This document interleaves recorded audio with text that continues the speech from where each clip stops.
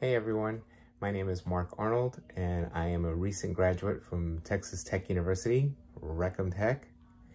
I am working right now for Aramark as a marketing and communication specialist for K-12, where I am working with DeSoto ISD to communicate for child nutrition. I live in Bulk Springs, which is just 20 minutes away from my job, which I completely love. And let's see, 5 words, why MCM? Gosh, that's tough. But I think I would say it really excited me. Being a communications major or a digital media and professional communication major at Texas Tech, I just think I needed to broaden my horizons with a little bit more in-depth as far as communication management was concerned. And when I came across USC, I really thought that the program was something that would probably be beneficial to me. One interesting fact about me, I guess I could say that I danced at the halftime shows with the Dallas Cowboys cheerleaders.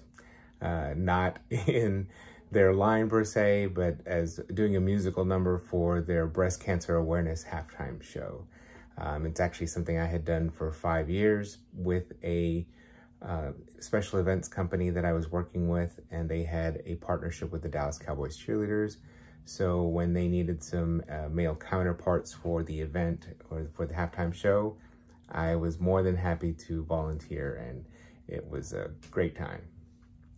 So we're supposed to talk about our Clifton strengths. Mine were futuristic, empathy, achiever, correctedness, and maximizer.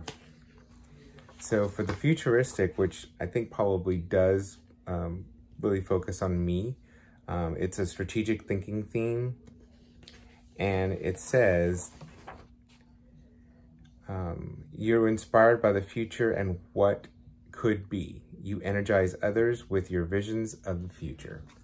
So to me, that it resonates with me because I think once I get information about a product or a service, it really excites me, and I'm ready to communicate that out and make sure that everybody is aware of it and is excited about that journey to communicate that information to the broader spectrum of everything. My second one, empathy, relationship building theme. It says, you can sense other people's feelings by imagining yourself in others' lives or situations. That is totally me. I am very empathetic towards people in a lot of different situations. If they have some personal needs, I'm always wanting to help them. If they need an ear to talk to, I'm definitely the one to be the listener. So I am very empathetic. Achiever is an executing theme. It says you work hard and possess a great deal of stamina. You take immense satisfaction in being busy and productive. I think that really was true during my last 2 years going to school and finishing my degree at Texas Tech University.